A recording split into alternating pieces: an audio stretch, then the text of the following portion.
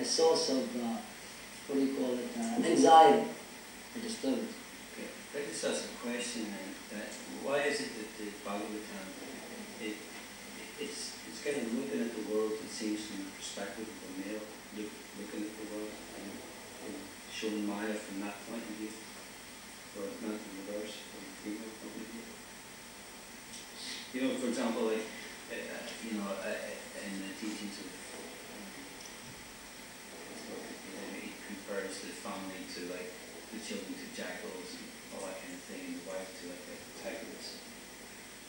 So why is it the Bhagavatam looking at it from the perspective of a male? I don't think it's a question of male or female. I think it's a question of what he's pointing out is that when consciousness is separated from Krishna, in other words, when we're living in the material, lusty affairs of this life, of the material world, then all of these things are hostile. Everything is hostile to our self-interest. Our self-interest is to go back to home, back to God. So Kapila is showing how the dangers of the material world, the negative, if you like, because Sankhya, Sankhya means to count. So it's to measure or count or to analyze the adversities of the material world. Now, when you talk about the jackals and all of these things, these are examples of material energy working upon us in various forms. The same thing can be understood that when a situation or a relationship or whatever is dovetailed in Krishna's service, then of course these examples are not appropriate. They're not appropriate examples in the true sense, because we see that many of Lord Chaitanya's followers were married, but it wasn't condemned by Lord Chaitanya. He himself was a householder, but it's not the householder situation or the children or wife. It's the question that if Krishna is removed from that, if you remove Krishna, then all of those philosophical points come into being. Just like the same thing. If we don't offer our food, we're eating poison. So you could say in the material world, everyone's eating poison. So then someone could say, well, you Hare Krishnas are eating poison. But we're not. We're eating prasadam because it has connection with Krishna. The connection with Krishna is the most important thing. And when there's that connection, then Krishna says that I give protection. Their devotees are under my protection. So one is protected by Krishna. Just like Bhaktivinoda Thakur had so many children, but he never forgot Krishna ever. So the point is that to show an example to us about how it is not the external that's the problem, it's the internal. If you're internally not Krishna conscious, then all of these external things are great dangers, great adversities, great hostility is there. But if you're Krishna conscious, then you can have, just like we see many examples, Kadarma Muni. Look at Kadarma Muni, who was flying off in a big spaceship and was enjoying. He expanded himself 9 times to have more sexual activity than ever. But he never forgot Krishna. So it's not a question of the external, it's a question of the internal. What is the internal? The internal situation. So you can't analyze without understanding the full picture. If you say carte blanche that all women are evil, then we might go around having witch hunts and killing them and chopping them up. That's not our philosophy. That's negative, because that's negation again. The negative is based upon wrong idea. You cannot renounce sex life. It's not possible. Nobody can renounce sex life. You can only love Krishna, then sex life becomes insignificant. But if you try to renounce sex life, then it's very, very, very difficult to do. And even if you renounce, Krishna is the source of power of renunciation, so therefore you're still getting that power of renunciation from Krishna. Just like Hiranyakashipu, when you wanted power, you have to get it from Brahma. You always have to get it from somewhere. It's not something you have. It's something that you have to get from somewhere. So if you become devotee of Krishna, Krishna says, I protect my devotees. He says, surrender unto me, I will give you all protection. So even if you have 100 million wives, you will have no problem. the progenitors of the universe. They had so many wives. They had no problem. One time we were asking Prabhupada about demigods. Prabhupada said demigods are devotees. And the difference between the heavenly planets and the material is there you can have sense gratification, but you don't forget Krishna. Here you have sense gratification, you immediately forget Krishna. So it's a question of power. You see? It's not the problem of sense gratification, it's the problem of remembering Krishna. So therefore, that's why these stories in the Bhagavatam, sometimes they're very bewildering. Because there's obviously sense gratification going on. But there's not forgetfulness of Krishna. Otherwise, why would they be recorded as remembrances of Krishna? Because they're transcendental. So that, like a Chintya Beta Abheda Tattva aspect, is that simultaneously the energy is not different from the energetic. But in all cases, the energy is controlled by the energetic. So if we surrender to the energetic, then the energy cannot do anything to us that the energetic doesn't want. So we will not be worried about these situations. But if we are not surrendered to Krishna, then everything is hostile. Even if you don't have a wife or children or anything else, you can be completely bogus. But you may because you have no love for Krishna. So you may be the biggest renouncer in the world, but you have your spiritual life is zero. Because you don't have Krishna. So it's not a question of simply, in other words, it's not a question, see, bhakti is not dependent on vairagya or karma. She's not dependent on jnana or vairagya or karma. Jnana and vairagya, sorry. They are her assistants. You see, bhakti is a power in itself. It doesn't rely on anything. That's why some of these stories are amazing.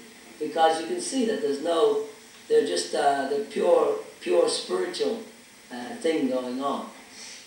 But because bhakti is not dependent on anything, she's independent. But that doesn't mean we do all nonsense and say, oh, that was bhakti. But it's true, obviously, philosophically, all of these things are absolutely true. So it's a question of understanding. If you take one side without the other. In other words, if you take the philosophy that women are all evil and children are all jackals and they're all tigresses and this and the other, but you don't take the other side, which is to become devotee, then there's nothing. It's not the idea.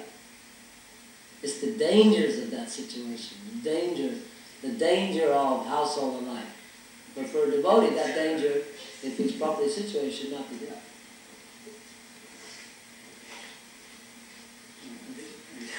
Sorry to press upon. I just wonder why it's written from that perspective. So. Because it's like... Because you could say, for example, it could say, be careful of your husband because he's like, he'll beat you or something like that. But so why does it say, it's always like addressing to the female how dangerous. It's not only, at the end of it, there's a whole section where it goes about the male section, and then it says exactly, and of course, it's exactly the male is the same for the female. It says that like itself. And Prabhupada says it in several purports of that too as well. Yeah, I'm aware of that, but I'm just wondering why is there some kind of... Well, the thing is, you see, the whole material energy is based on sex life. The whole interaction of matter in the material world is the interaction between male and female. So obviously, the Bhagavatam is dealing with this analytical study of interaction between male and female. So the dangers of that are analyzed. What are the dangers? So examples are used so as to make one aware of the dangers of falling into the pit, into the dark well of the material world. And, there's just as much danger for a woman with a man as there is for a man with a woman, because it's all interaction of male and female energy. Isn't it also considered that a male body is more suitable for self-realization, and a woman should follow a man who's self-realized, and that way she can also... Yeah, but that wasn't his point. His point is about why it seems to be always slanting on female. In other words, if there's a certain degree of condemnation, his point is that the women seem to be getting the worst end of the stick. But as far as the woman following the man, yes, Vedically, Vedic civilization, the men were Krishna conscious, the women were Krishna conscious, and the idealism of it is that they would both go back home back to Godhead. But obviously, a woman's body is more emotional towards, more attached towards material things. It's just the way they're constituted. Now, that's not for a devotee, because a woman devotee may be much more advanced than a man devotee. Because ultimately, see, in bhakti, why is bhakti the only system that allows marriage? None of the other yoga systems allow it. If you go back and study yoga, you'll find all the other systems don't allow marriage. Only bhakti. Because bhakti is beyond all other considerations, you understand? It's not a system. It's the end-all and be-all of knowledge. So therefore, if one is situated in bhakti, then these things are not actually as relevant. They're generally relevant if one doesn't have bhakti. So if a woman has love for Krishna, then she's much greater devotee than a man who might be a big renunciate, big educated, big learned. That's why Lord Chaitanya worshipped gopis. They're women.